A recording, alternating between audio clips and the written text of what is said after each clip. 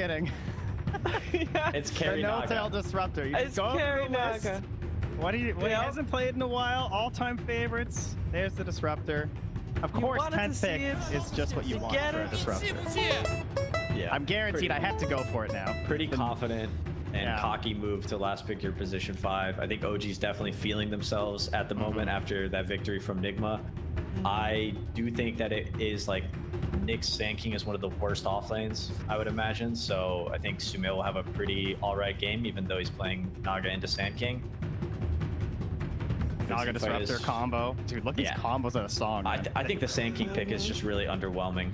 So I got to favor OG with this game 1.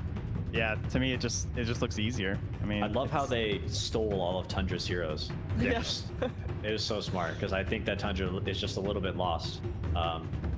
Trying to find a pairing for snaking to play on this Nyx, which is kind of the big difference. Usually it's snaking or it's Fada playing the Nyx on the safe lane with the Skitter, Luna, or Terrorblade. Yeah, I think this game's gonna be the most interesting to watch. Like, how does snaking adapt to this style of Dota versus what he's been playing for the past 5 games straight and winning, right? Yep. Yeah, we're gonna find out. It is game 1 of a best of 5, so even if it doesn't work out, you know, plenty of time to adjust and come back stronger. But both my analysts think that OG has got game 1 in the bag. Let's see if Tundra can once again prove my analysts wrong. Let's head over to a commentary duo of Lyrical and AUI. Thank you so much, Shiva, on the panel. Yes, indeed, that is what we always want to do, prove our panelists wrong. Aoi, you looking at these drafts, we talked about it right before the start. These combos that you can get with the Naga Siren, and you had mentioned like one of the only things that you can BKB is Disruptor Aghanims, or you can't BKB rather. So they've got the combos this game for sure on OG. Yeah, I think it's actually the only thing you can't BKB now. I could be wrong on that. But even if you get Black Hole or like a perfectly timed Ravage or a Potomel, you can get BKB off. How Dota works is like nothing, like stuff happens on the same frame, but there's always an order. Nothing really happens at the same time, and BKB gets priority. However, Disruptor Eggs, it hits you during the sleep. So if it's already on, you can't get priority. I think, okay, so Seb has gone for the no item build into, I'm assuming, a fast Ring of Health? I would like to see the Helmet Dominator that Ice pulled out the Singapore Major and 3-3 used in this tournament to great effect. But we'll see if he goes for Ring of Health for a faster hood, because there is a lot of magical damage coming out from Tundra, or the Helm of Iron Will. I'm pretty sure this was an Arkosh strat, if I'm not mistaken. Wait, what's Arkosh strat? The 0 item offlaner? Yeah, exactly, except it's not a Pudge this time. Yeah, it looks a lot better on heroes that aren't Pudge, because other heroes are less pathetic and weak. But yeah, the idea is really good, right? Because regen is expensive to buy. So if you can get away with skipping it, like it's a greedy idea. He thinks like he can get carried in lane. Are they putting the... No, Disruptor's just coming for the rings. It's some Bottom Tidehunter. Peter was mentioning on the panel, but you just arrow the range creep and so nullify any aggression for your opponent. It'll be good to see that one. And obviously you can just ferry out regen. You know, Soxa, if he wants to, he can just give him either tangos or healing salve. Since there is no more cooldown on tangos anymore, you can just constantly do that, at least until he gets that Ring of Health. And we'll see if they can try and punish this. And I like this. They're starting trialing on OG here. They might get a kill here. Pada's done a pre-shield and he's trying to zone, but they don't know about the third hero here. Okay. Yeah, looking for an opening possibly, as we do get a pause to start. Oh, I mean, he still has another shield. Even if this arrow hits, it's going to be really hard to go for a kill. He can take off the Disruptor Q for it, and you know, it was OG who paused, which I think it's an advantageous pause from Tundra, because they see that Soxa coming in from the side there. Right. You good? The matchup I'm a bit curious about is actually the mid lane one, because traditionally Lina is supposed to counter Razor. I think we saw nothing in 1 second as top lane. They're still going to be battling here. Okay, going for it. The chase forward. Maybe they're just going to stick with this. I mean, throw out the arrow, giving Seb a good start. Certainly not a bad idea. And it does look like he's doing what you're talking about, rushing that Helm of Iron Will on this Tidehunter.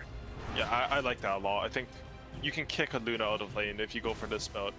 Anyways, back to the middle lane. I think it was Nothing to Save versus either Abid or Carl. But he played this matchup as Razor, and he actually went even or slightly ahead than Lina because he just maxed the plasma field and played to do that. Normally, Lina's like sort of supposed to counter Razor. I mean, they picked it. Yeah, they picked it after the Razor this game, so they had the same idea. Well, it certainly has sort of been a redefining of how these mids work. Is down bottom 3-3's taking a good chunk of damage here just from the spam coming from No-Tail. But it definitely feels like people are coming up with new ideas of how to counter out these heroes, as Fata going to connect the creep waves. So that's very nifty. That was really good. He ran in front of the tier 1 to grab the wave as soon as he had the read that Saxo was going to do that. As a result, like normally on Radiant, you have this big lane pull advantage where you can like deny a wave from your opponent, etc. But here he sort of nullified that. They're not even going to manage to connect the wave to the next creep wave, so this lane's just going to be straight in front of Tundra's tower. Such an outrage. Very nicely played by the Fata, Abba, and simultaneously trying to get some stacks off at the same time. We haven't really taken a look at bottom all that much yet, but there's two sort of brawly melee heroes in the Nyx Assassin and Sand King. Talking about sort of weak laners to some extent, but if they do find people out like this, might be a chance for first blood. No-Tail? Oh, doesn't have Burrow Strike yet on 3-3. All right, that'll stop the aggression. He does have 2 salves on No-Tail. He loves to buy those salves for his carry. But I think they're pretty happy with this on Tundra at bottom. They're going to get to pull to the neutral creeps, just sandstorm everything here, and get a lot of farm on 3-3. Them to watch for indeed, as No-Tail coming to try and contest this, maybe soak up a little bit of XP, but Snake King does manage to find him, and we'll shove him back for the moment. As up top, Seb keeps this pressure on. Talk about how strong this build is. Actually going to connect with the arrow. Ada pops the stick, gonna go for a chase down. Does have a point right now in the curse, but Skitter doesn't want to chase. He's just hit these creeps under tower. And it is. Whoa. Whoa, they're in deep. Yeah. And that second solve from No-Tail coming in clutch. If he didn't have that solve, I think mid lane would pretty much be over. You know, you're forced to walk back to base this early. Well, a nice start. It is 4 CS to 18, by the way. Tidehunter is not having a good time. I mean, Saxo's doing bottom things where you're always happy, but Tidehunter is suffering. That is not what you would want to see, and he is just running around now, arrowing large creeps. This is the classic that I feel like we've seen a few times now with the Mirana. And sort of the lanes breaking down a little bit already. No-Tail putting a lot of effort towards mid, trying to make sure that Thompson has a good time against 9. They've been able to go relatively even here, at least for the moment. 14-6 versus 13-4. And that does set up for Skitter to have a really nice start. He's one of the top CSs in the game right now. Yeah, both side lanes, I think Tundra are very comfortable with what's happening. They do get a centaur stomp onto 3-3, so he takes a little bit of additional damage, but he's just pulling waves into neutrals and sort of hyper accelerating here. And Sand King, he's not a particularly strong hero, but it's 4 minutes in, 3-3, he's gonna go sell his branch for a Vanguard at 4 minutes. And that means like you can kick Nagasiren out of lane with this. I play a lot of Nagasiren, it's one of my favorite heroes, and Sand King if he has a good start, Sand King's one of the hardest heroes to deal with. Snake King taking a lot of damage down bottom. The right click's coming through. Good Burrow Strike. That keeps him alive. And 3-3 will be able to take back over this lane. As you mentioned, it's so hard to do anything against the Sand King now. And normally you think Nyx, Sand King are just pathetic laners. But honestly, it's the same for Nagasiren. She's just not that powerful in lane. I mean, it's not like she's bad, but how Nagasiren lanes is you focus on your own farm. You sort of shove the wave in with like Illusions of Reptide, and you don't care so much about how your opponent is doing. Well, certainly given a better start to the Sand King than we're seeing for Seb here. Although, again, as you mentioned, we got to keep this in context of the Mirana moving around, getting farm for herself. Is going to place a pretty aggressive ward there back behind the mid-tier 1 tower as well. And they have another one up on this cliff, which we'll see if Snake King has an idea that it's up there. Yeah, so he's going to be able to go for this D ward. Saxa getting a little bit up in his face as well. Very awkward situation there. Gonna try and go for the deny. Oh, throws out the stun. Well played. Good stun by Snake King. So no kills yet. A very different game from what we saw in the lower bracket finals.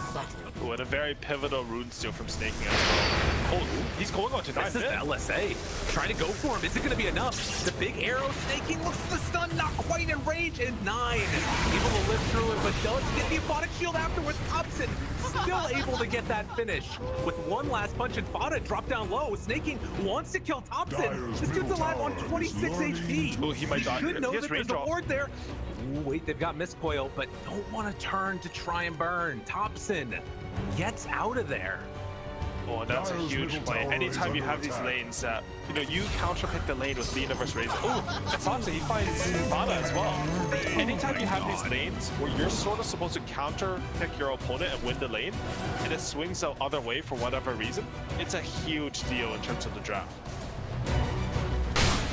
Just anytime, you know, as a drafter, like anytime you think something's gonna happen and your game plan sort of falls apart, sometimes you've overcompensated for it in other parts of your draft. You're like, okay, mid's winning, so we can be a little bit weaker on our supports this game, you know? Abaddon, Nyx, they don't make as many moves.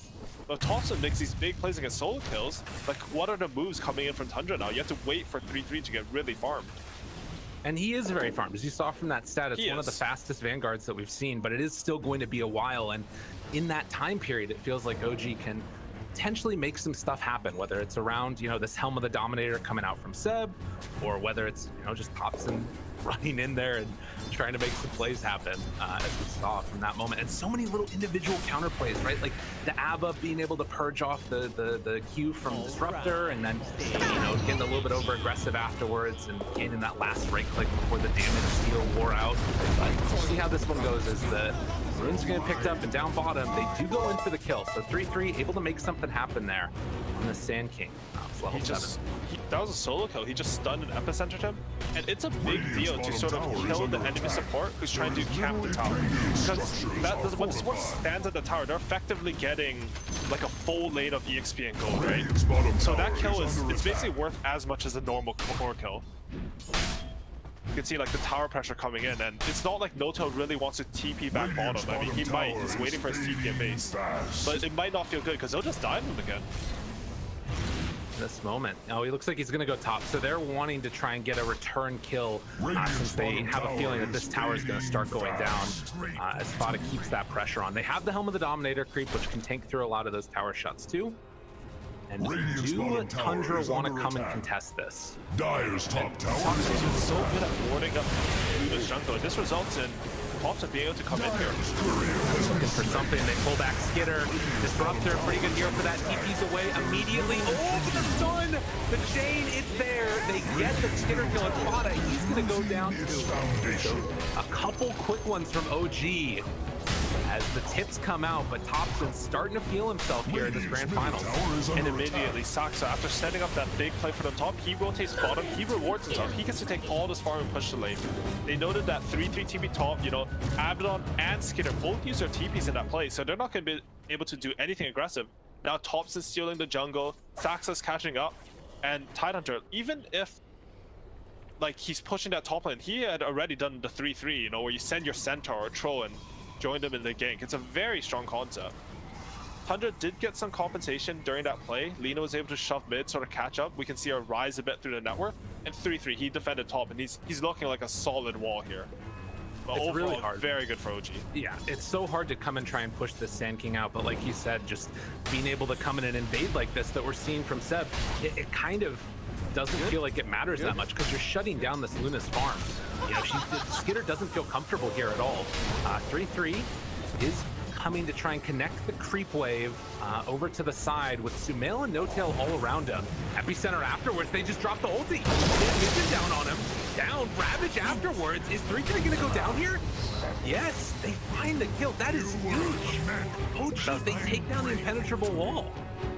That's the biggest kill on the map, and honestly a little bit greedy from 3-3. He saw all the heroes top, but he just wanted to equal a little bit more efficiency. That kill does not happen under the tower, and honestly it might not happen again if not for the center creep coming out from Seb's HOTD. I mean, it probably would have. They still had glimpse.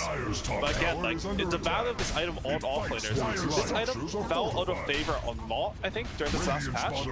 But it still gives you a lot of things. Like, there's a meta where offlaners always went for Helmet Dominator. Okay, is he gonna get glimpse back base? He gets the Burrow Strike it.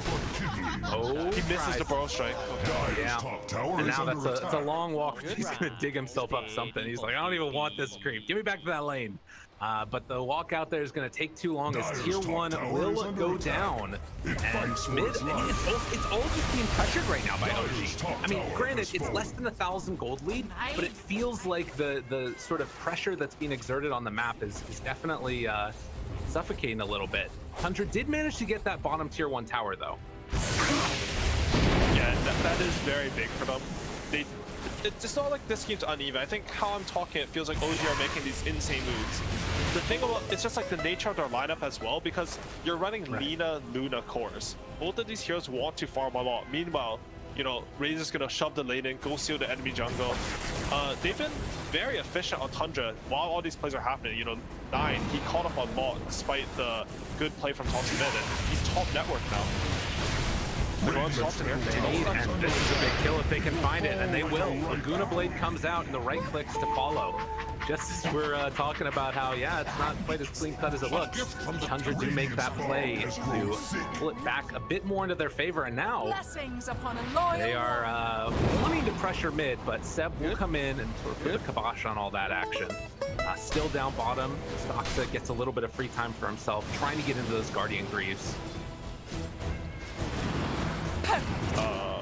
Get her. Oh, arrow. Is there anything else afterwards? It really, I mean, he's taking a lot of damage. Naga Siren Illusion hitting him hard, but Fada's nearby. Fada can kill him up a bit here. Fada actually had his ultimate prompted by a random neutral creep hitting him. The big thing though is they rotated all the heroes down towards Skitter to protect him, and Seb, he's just whacking on mid tower. He has Helmet, Dominator, Soul Ring, and Hood. No boots because he understands that if he just tanks up this game, damage from Tundra is very hard to get him to a tiebreaker. It's all magical right now. And with Hood, Kraken Shell, and a Return Ravage, it's just too scary to go on him. You mean no upgraded boots, right? He definitely has a pair of brown boots, but that's fine. Did he just get that, or am I crazy? No, he just got that in his career. Okay, he went all those items before boots. Well, that's still pretty hype. Seb, being just a beefcake, taking over the Ancients now as well.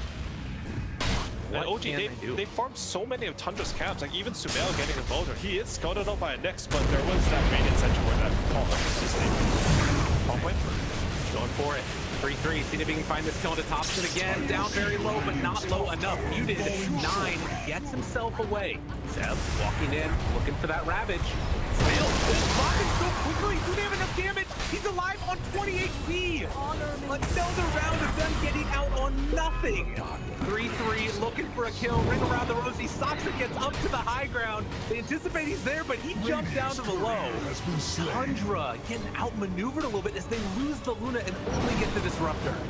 Man, OG has to be the team with the most heroes surviving under 50 HP in the world. It is constantly happening. Thompson survives, he comes back in to turn it around. He survived on like 1 hit. And then again, Sumail, 1 hit again. Like, one more right click from Tundra and this game is swinging completely in the other direction. Again, it's an even game, but Tundra, that was like a big chance for them. Maybe even some beam RNG, you know? Maybe if Skitter had a 3rd point beam instead of Aura or something. It's wild. Well, that's the difference maker sometimes. That's all it can take.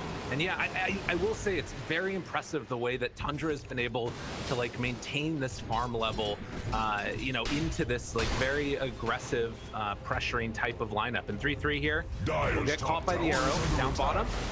Will be able to burrow strike out afterwards though. So a bunch of heroes rotating in, and again, Seb, the only one that's left up here on the top side of the map, but still just feels so free to do this. Yeah, it's so hard to punish Seb for just walking wherever he wants. Both offlaners going for sort of more old school, I'd say, like a lot of items before Blink Dagger. I think recently the meta has been a lot of Blink Dagger's initiation on the offlaner role. But 3-3, he bought Vanguard and Travelers before, you know, Seb bought HOTD and Hood. And it's more of a greedy style, so I think both these teams are gearing up towards the mid-late game. It's fair. What we would want to see from these types of players as well. No early GGs in this one. Again, a spot on the line for TI, the only one from Western Europe through these qualifiers. Down bottom, they're gonna go again. Yeah, Invis and out of there. He's fine.